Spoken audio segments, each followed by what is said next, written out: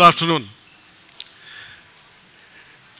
I started my work life way back in 1976 and joined the Indian IT industry in 1981.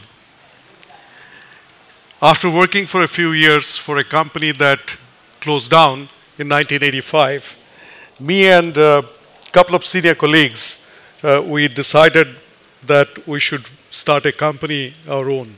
At that time, I was 28 years old. So this is 1985 India. IT industry is just about starting. So you go to a bank owned by the state, and wanted to open an account, not ask for a loan, but wanted to open an account to the bank. And the bank said, no, you cannot open an account with us unless you are introduced by somebody who is already doing business with us. So we went to another bank, and this happened to be the American Express Bank. And they said, okay, we will let you open an account with the condition that you will have a minimum amount of deposit and you will never ever ask us for a loan. So on that condition, the bank account was opened. The company closed down after exactly 3 years because we were doing good business, they were paying customers, but we couldn't get working capital loan from anybody. So in 1988, I came back to work for a company, and exactly after 10 years in 1999, again the entrepreneurship bug bit me, and this time venture capital industry was there, and the venture capital industry was cross-border. So we raised 9.5 million from an American venture capitalist and an Indian venture capitalist, and the second round raised another 15 million. So in all about 24 plus million. And started a company called Mindtree, which is one of the most respected IT services companies in India today. But that company, which started with venture capital fund because somebody trusted me, trusted us, today is a nearly $800 million company in terms of revenues, has been listed in the Indian exchanges for the last 10 years, and employs 16,000 people worldwide. The unique identification number in India is called the EYD number or the Aadhaar number. That engine was actually built by Mindtree. I'm telling you the two narratives because in the first case where a company closed down is because the bank didn't trust us. And in the second case, a great institution got built because somebody trusted us. No collateral, just simple trust, and gave the money. After running that company for exactly 18 years, 19 months back, I was called by one of the 29 states in India called Odisha to help the government full-time with skill development for high school dropouts and middle school dropouts. My state's name is Odisha. I was born in that state. It has a population of about 42 million people. It's the 9th in terms of area and 11th in terms of population. And as chairman of Odisha Skill Development Authority, my charter is to create employable skills for people who drop off the educational system after the 5th, 8th and 10th class, and they will never ever go back to the educational system. This year and the coming year, I have a target of providing employable skill development to the bottom of the pyramid, these children, for an approximate number of about 630,000 young people. 80% of them will go through a short-term skill development program, and 20% will go to a TVET equivalent in Singapore that is provided by ITE. So while looking at this big number of 630,000 people to be skilled, one of the challenges that I face is that skill development is all very fine, but it invariably brings displacement. People who get an employable skill will have to leave their home and hearth and go far away from where they were born, where their families are, and work in a large, unfriendly city. And not for everybody there's a job. So as I looked into it 19 months back, I was pleasantly surprised to find that banks are also doing skill development. And mostly these are nationalized banks. So I go to one bank's training center and I find that the bank is doing training for goat rearing for village people. And in the training center, the trainer is sitting on a chair and the trainees brought from different villages are all on their haunches on the floor. And there, some of them have even a baby in their arms. They're getting trained for a week on how to rear goats. And then at the end of it, the bank will give them less than about $500 to buy a goat. In that, as I was interacting with the audience there, with the trainees there, one young mother was holding a baby. And at the end of the interaction, I just, the grandfather in me kicked in, so I said, "Can I hold your baby?" And she gave me her baby. And the neighbor who was standing right next to her said, "Sir, please take the baby away." So I was kind of surprised, and I said, "What do you mean by that?" So to that she replied that she has lost her husband, and at least with you the baby will grow up better. It was a defining moment for me.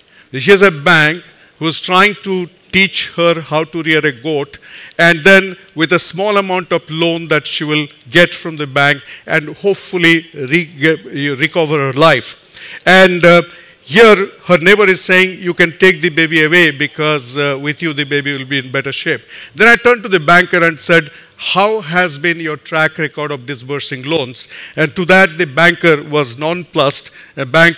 That particular bank had not given any loan, even despite training people.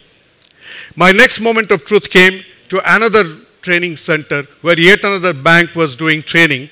And at the end of it, I said, "How much money have you disbursed last year to sewing machine operators who are getting trained there?"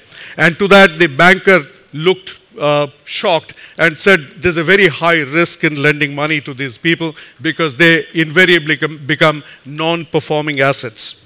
I went to a third center, and this is where the turning point happened, where somebody presented to me a young person with a polio-afflicted leg, and he had gone through a skill training program in a Tibet institution, and at the end of it, with his own money, about $700 or $800 equivalent of Singapore money, he had started a tailoring shop.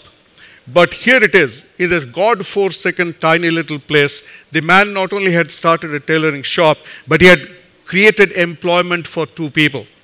But this happened to be by the roadside where he had put up a small temporary shack where he was doing his work. And the road widening authorities came and said, "We'll have to widen the road and this is an illegal enterprise, so we'll have to remove this." And they shifted him out. And with that went his lifetime savings of approximately $700 or $800 equivalent in Indian money. They demolished his place and he began entrepreneur, went and took his business to his little one-room housing where he regained his life. But the sad part is that tiny place lost 2 jobs because he was earlier employing 2 people in his tiny little business. Now, at that moment of truth, I realized that this man is what I would call a nano unicorn. In our world, we talk about unicorns. We're all obsessed with unicorns. And unicorns, as all of us know, are internet entrepreneurs with a valuation of $1 billion. But what the world really requires are nano unicorns. Nano unicorns like this one who just lost his business. And what is a nano unicorn? A nano unicorn is an individual who has the capacity to build a business where in 12 to 18 months' time will be able to employ maybe 1.5, maybe 2 people. But the system does not trust this individual. So when I started my first failed enterprise, there was lack of trust. When I did my second enterprise, there's a huge amount of trust with which today so much of wealth has got created. But in this case, again, if you look at the world of the nano entrepreneur, the biggest issue is trust. So what we have done is now we are telling skilled individuals to come forward and give us a 1-page statement of dream. So anybody who has gone through a skill development program of the state has to come up with a 1-page statement of dream. And based on this one-page statement of dream, what we do is, it's a little like an MBA case study competition. So these people then face a committee that questions them and tests out their self-confidence. And at the end of it, if the committee is convinced that this person is an entrepreneur material, what we do is send this individual for a 1-week MBA program where the idea of business is taught by not professors, not by senior government officials, but by small entrepreneurs who have done good in their own small way. At the end of that 1-week intensive MBA program, what we do is we let the individual recast the dream sheet in terms of whatever inputs the individual might have picked up.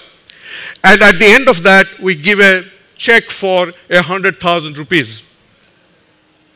This 100,000 rupees check gets this individual started, and then we track this individual through the narrative capturing process so that the knowledge of enterprise building is captured throughout the lifetime of this individual.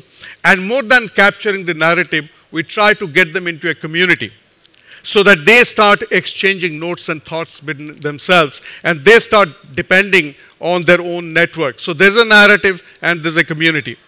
If this young individual is able to return that money, 100,000 rupees, after 1 year, then the individual pays 0% interest. With that money, we then start funding yet another individual. But this is not a government program. The government provides the platform. What we have done is that the first experiment has gotten started with philanthropic capital of roughly about $250,000. And with that, we'll this year create 100 narratives, which hopefully next year will go to 1,000, and the year after we'll create 10,000 narratives. Now the whole issue is to be able to create a nano unicorn. In a country like India, there are 245,000, I'm sorry I got into lakhs and crores, 245,000 millionaires, and there are 47 million school dropouts. But this is not just an India story. I'm sure this story reverberates in other parts of the world as well. So how can we connect the bottom of the pyramid with the top of the pyramid? How can we create philanthropic capital in a way that we are able to build nano entrepreneurs and through that create true jobs in the larger economy? Now, we have a long way to go, but I believe, standing where I am today, there are 5 major points that come to my mind which I want to share with you today. First and foremost, FinTech can create trust. And when we trust somebody, it goes a long way. In my first failed enterprise, the system didn't trust me because somebody trusted me with the venture capital money, no collateral, no difficult questions asked beyond the business plan defense. I was able to build a substantive enterprise. So FinTech can provide trust, and with that trust, the world will go a long way. Second thing, as you can see with my nano unicorn idea, FinTech can democratize money. Today, money is still not democratized. Money is with people who can afford to have money. But the magical things can happen when my young skilled trainee, whose baby I was holding, if she has access to money, it changes many things in the world. So FinTech, my second point, can democratize money. The third thing, and this is where it gets interesting, FinTech can make good money borderless. We are spending way too much time tracking bad money across borders. The time has come where we are able to provide access to capital for nano entrepreneurs, nano unicorns, because that is where the true benefit will occur to the world. The third important point is, I believe that money will grow faster if it is in more hands.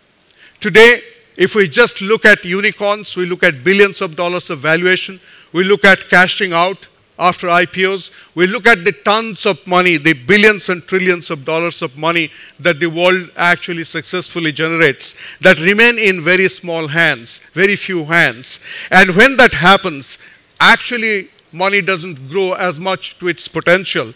So I believe that money will grow even faster if it is in more hands. If money is there in more hands, more people will spend money, and with that, a very upward, positive spiral of money will get created. The fourth thing that I believe is very important and will happen is that FinTech can create an entrepreneurial revolution by creating the nano unicorns. And last but not the least, FinTech can create memory and community and narrative. At the end of the day, money is a dumb thing. Money does not have memory by itself, and money does not create narratives by itself. But today, for the first time, with financial technology, by creating inclusion, we'll be able to build memory into the money and capture the narrative that subsequently get created because technology and money and trust all can come together. Thank you very much for listening to me today. Thank you.